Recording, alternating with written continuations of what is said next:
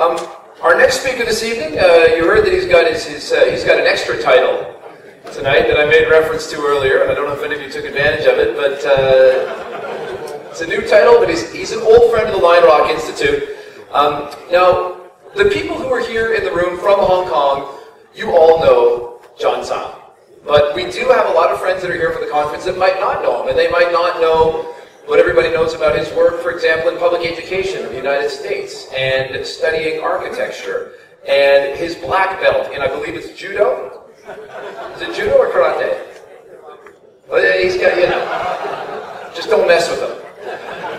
And fencing, and as an accomplished fencer, and now I believe he still trains fencing. So our financial secretary in Hong Kong is a man of many talents. Hong Kong is still at the #1 position in the Economic Freedom Index, and I have no doubt that that is in part due to the efforts of our current financial secretary. He gets it. He also has a very, yes, I think that's worth a round of applause. Yes. You know, he's come up through the Hong Kong bureaucracy, but he has that skill of a politician where he comes in and every year we deliver kind of bouquets and brickbats on what we like and what we don't like about current policy in Hong Kong, and he always takes it in stride and always has a response for us. He knows that's what he's going to get, and he comes every time, and we are tremendously appreciative of his willingness to engage in the debate.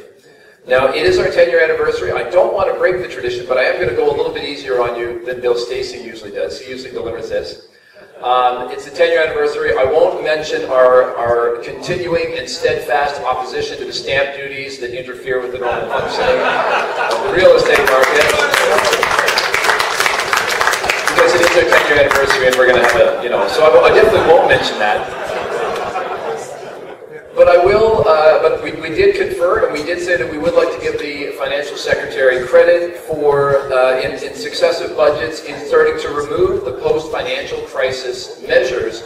In many countries, government said, we will have temporary measures to deal with this financial situation. I know in Canada we had a temporary measure where I come from. It was called income tax, and it was introduced to help pay for World War I.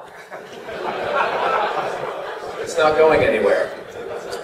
Number two, the projections now are for the Hong Kong government's percentage. Hong Kong government spending as a percentage of GDP is projected to go down. He is planning things to head on a downwards trajectory. It started creeping up for a while, but Mr. Tsang has drawn a line and said that it will go down, and for that, we say way to go. Thank you. Part of the mission of Lion Rock is education, is getting the message across, and this financial secretary has been fairly tireless in letting people know that we cannot, just because Hong Kong has money in the bank and runs a surplus, that our long-term demographics are against us, and this city could get into big trouble without discipline. He set up the working group on long-term fiscal planning, and he has consistently stayed on message, trying to make sure that people understand that just because we have money today does not mean that we will have unlimited money tomorrow, and for that, we think he's doing a great job. Well done, sir. And you know, I'm more of the kind of the moral philosophy end of Lion Rock, but we do have a number of people who are very active in the finance sector, like our chairman, Bill Stacey, Andrew Shun, and Simon Lee, one of our founders. And so they were quite keen to give him a thumbs up for opening financial markets in China. And today you were in the news for the Hong Kong Shanghai Connect. So keep up the good work on that. Thank you very much.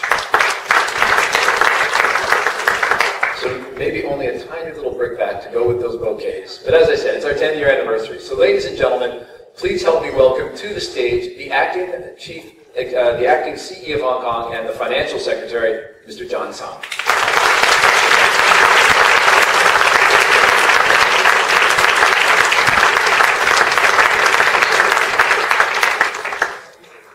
Thank you very much, Andrew. Bill, distinguished guests, ladies and gentlemen, good evening. I'm indeed delighted to join you all this evening for the Lion Rock Institute Economic Freedom of the World annual dinner, and congratulations on your 10th anniversary. It's always a pleasure for me to speak with people who appreciate the strength of economic freedom, people who understand the importance of free market principles, people like Siegfried of the Endowment Institute, people like Fred McMahon of the Fraser Institute, and it's great to have you here again with us, Fred. And as you know, Fred runs the Fraser Institute's global network, among other things. Indeed, this is an important and opportune moment for me, the Financial Secretary, or perhaps the Acting Chief Executive of Hong Kong, to thank the Fraser Institute on behalf of the people and the businesses of Hong Kong for bestowing on us again the honor of being the world's freest economy. I'm proud to add that Hong Kong has held the #1 rating every year since the Institute's first Economic Freedom Report came out back in 1996. The report tells us what we have done right. It also offers timely and valuable insights into areas on which we need to work harder if we are to reap even more of the benefits that economic freedom can bring to us in Hong Kong. The importance of applying the free market philosophy to the formulation of Hong Kong's economic policies cannot be overemphasized. For us, economic freedom is our core value, the linchpin of our success, and the formula of our global competitiveness. Today, amidst increasing interdependence in the globalized world among economies, which in some ways, unfortunately, is driving our decision makers towards a new normal with less freedom and actually more regulation. And the less competitive economies of the world are urging multinational organizations to enforce the implementation of hugely burdensome and rather imposing initiatives in the post-Lehman era, raising the level of inefficiency for everyone in an effort to equalize the world of competition. And that's why spreading that gospel of economic freedom has become even more important now than ever.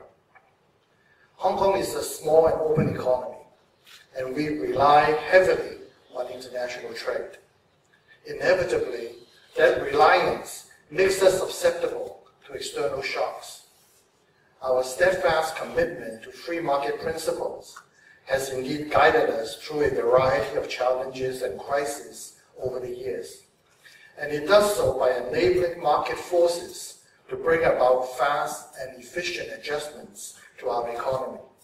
And that's economic freedom at work. It is not an exaggeration to say that economic freedom has been the cornerstone of Hong Kong's economic stability, growth, and prosperity. So what do we mean by economic freedom? Fred has just mentioned in Fraser Institute's own words, and I quote, personal choice, voluntary exchange, freedom to enter markets and compete, and security of the people and privately owned property, unquote. And these are the essentials of economic freedom. So accordingly, the Institute measures economic freedom in 5 broad areas: legal system and property rights, regulation, freedom to trade internationally, access to sound money, and size of government. Those elements should be familiar to everyone here. Familiar because they're in perfect alignment with our own free market principles and governance philosophy.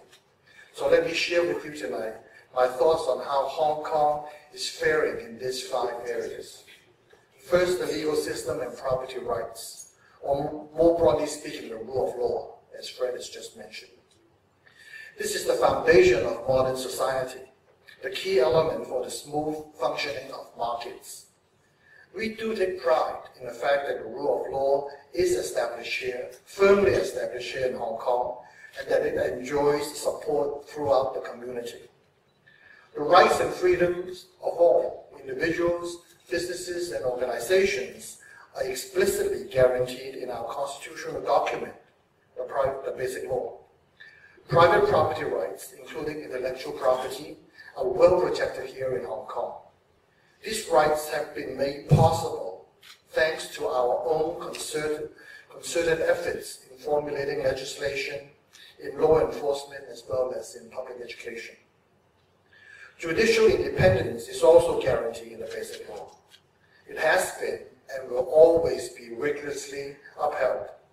In particular, the judiciary of Hong Kong is free from intervention of any kind by our administration or our legislature. And the Basic Law provides the clear rules concerning the appointment and removal of judges, as well as the appointment of senior judges from other common law jurisdictions to sit and make judgments on cases in our own court of final appeal. That is something unique, that no other jurisdictions have the same kind of arrangement. And the continuing protests I would mention in the past few weeks in Hong Kong have raised some concerns about our rule of law. And so let me take this opportunity to share my views with you. The continuing protests clearly demonstrate that freedom of speech, freedom of assembly, and other fundamental human rights are well protected here and are protected by the Basic Law. And we shall uphold the rule of law relentlessly because it represents our core principle and serves as the cornerstone of Hong Kong's prosperity. Moreover, our local and unfettered media, many of them are present here today, have always been a powerful guardian of our rule of law, and they articulate their concerns without fear or favor over any apparent sign of deterioration in this area. As to those who have been challenging the rule of law by charging the coded lines and ignoring the court injunction in the name of civil disobedience, we shall in our usual way follow the due process in dealing with the individual cases concerned after collecting the necessary evidence. Moving to the second area, which is regulation, which goes hand in hand with the rule of law. Without the rule of law, regulations cannot be effectively enforced, no matter how well deliberated and how business-friendly they are. In this regard, I'm pleased to note that the Institute's 2014 report ranked Hong Kong first, once again in this area. Hong Kong has always provided a secure and predictable regulatory environment and a level playing field for local and overseas companies alike. We are a faithful practitioner of the nationality-neutral principle. We treat everyone, every business, every organization the same way, regardless of their nationality. We apply the same rule and the same regulations to everyone alike. We allow everyone to enjoy the same privileges accorded by, for example, our free trade agreements and other international agreements. We operate a true level playing field, unlike other jurisdictions in our region. We are continuing to improve our regulatory environment. Under our Be the Smart Regulator program, we promote business efficiency by cutting red tape, eliminating outdated and burdensome regulations, enhancing regulatory efficiency and transparency, and reducing business compliance costs. Just let me give you one example. We have designed a one-stop online electronic service for company incorporation and business registration that can actually issue both of these certificates to an applicant in just 15 minutes. This is almost equivalent to the speed of Usain Bolt. Our labor market regulations are another example of how carefully we formulate economic policies. The statutory minimum wage, which I believe many of you think here is totally unnecessary, came into effect in May 2011. We have been able to strike a delicate balance here in the implementation of this policy. To date, the policy has been successful in forestalling excessively low wages and also, very importantly, in helping the vulnerable, while preserving at the same time Hong Kong's virtually full employment. We may have been fortunate in introducing this policy during an upcycle, if you really think the past few years can be so considered. But we are also mindful of the longer-term impact of minimum wage on labor market dynamics, particularly during times of less vibrant economic performance. Now moving on to cross-border trade. Even though the benefits of trade have been known since the times of Adam Smith and David Ricardo, protectionism continues to prevail and continues to be a barrier to international trade. Our inability to conclude the Doha round with the implementation of the Bali Agreement, which I think is basically a modest collection of facilitation measures, is a good example of how far some economies will go to obstruct free trade in order to protect their own national interests by leveraging on the welfare of the least developed economies. This is unacceptable and will ultimately damage the credibility as well as the effectiveness of the WTO, which is now the only multilateral trade organization left. To this end, I can proudly say that we remain a staunch supporter of free trade and open markets. Of Freeport, Hong Kong imposes no tariff on exports or imports. We do not exercise any form of capital control, and we have no restrictions on the flow of information. And thanks to our institutional strengths and geographical location, Hong Kong has been able to provide an unmatched environment for conducting international business. And that, together with the mainland's rapid development, has enabled us to become a leading trade, business, and services hub. Consider the following. In 2013, our trade in goods and services totaled some 460% of our GDP. And that places us among the world's top economies in terms of openness to trade. More than 7,000 overseas companies operate in Hong Kong, and about 4,000 of them use Hong Kong as their regional headquarters or regional offices.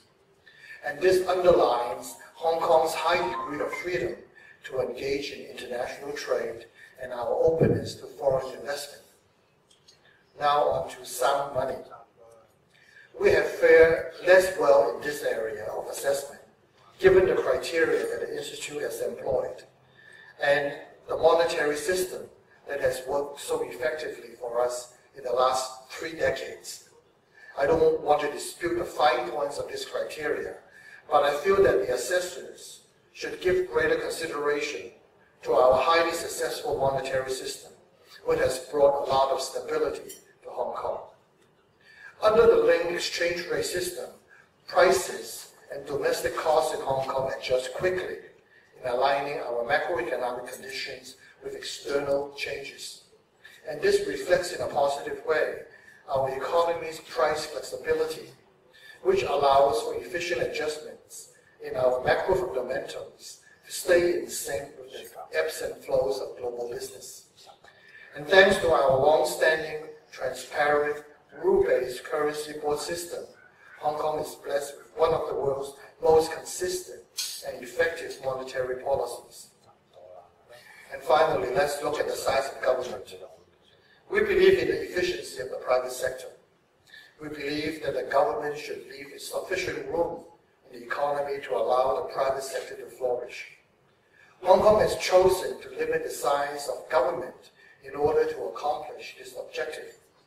We believe that by keeping the public sector small, more resources in our community can be taken up by the private sector, the latter being more flexible and has the uncanny ability to allocate these limited resources in a more efficient manner. Hong Kong has a simple tax system anchored by low tax rates. Our maximum salaries tax is 15%, 1.5, while our profits tax is a flat 16.5%, 1.6, both among the lowest in the world. A simple low tax regime minimizes decision-making distortions made by companies and individuals. It also helps keep compliance and enforcement costs low. Given our commitment to low tax rates, we need to conduct our fiscal policies with prudence. Hong Kong is virtually debt-free, with government debt at just 0.5%, 0.5% of GDP. The debts issued in recent years under the government bond program are of my making. I mean, I got to take responsibility for that. Otherwise, it would be less than 0.5%. But they are not intended for the financing of further government spending, but for promoting the development of the local bond market. And we have been able to invest the money raised through the bond issuances and keep them away from the sticky fingers of our legislative councillors. The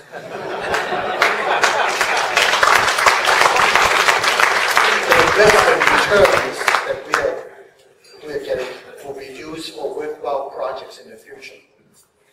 Our recurrent government expenditure has remained steady over the past 5 years at about 13% of GDP, 1-3. This low level of expenditure reflects in part our determination to maintain rationality and pragmatism in our policies and not fall prey to calls for politically motivated populist measures.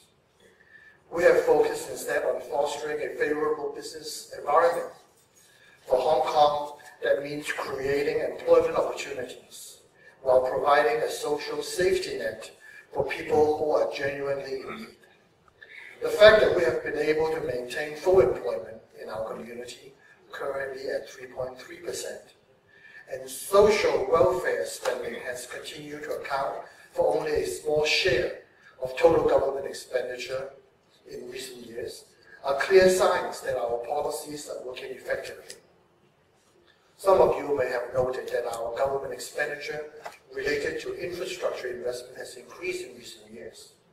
I believe that infrastructure spending, when used appropriately, represents investment that can reap significant benefits by enhancing Hong Kong's productive capacity in the longer term. It is also a useful tool to stimulate the economy during a slowdown period. It is clearly the result of fiscal prudence that we have the choice, and indeed we have the resources to support such infrastructure spending and to roll out this sort of counter-cyclical measures to stabilize the economy when it becomes necessary. Despite our solid fiscal position, we are not complacent. As mentioned, I set up a working group on long-term fiscal planning last year. Its purpose was to assess the fiscal sustainability given the immense challenges posed by Hong Kong's low fertility rate and aging population. And since the release of the study's report, I have also rolled out a series of expenditure control measures with the aim of re-engineering and reprioritizing government department spending initiatives to help maximize the effectiveness and efficiency of our public service. In short, ladies and gentlemen, our commitment to the free market is absolute. We value and we take pride in Hong Kong's #1 ranking in the Fraser Institute's Economic Freedom Index. Thank you very much.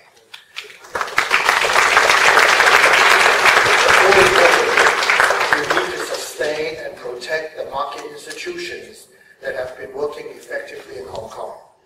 We need to remain committed to our core values. We need to protect these core values. And there are no shortcuts to developing and maintaining a genuinely free economy. So we are in it for the long haul, rain or shine, for the long-term benefits of the people of Hong Kong. Thank you very much.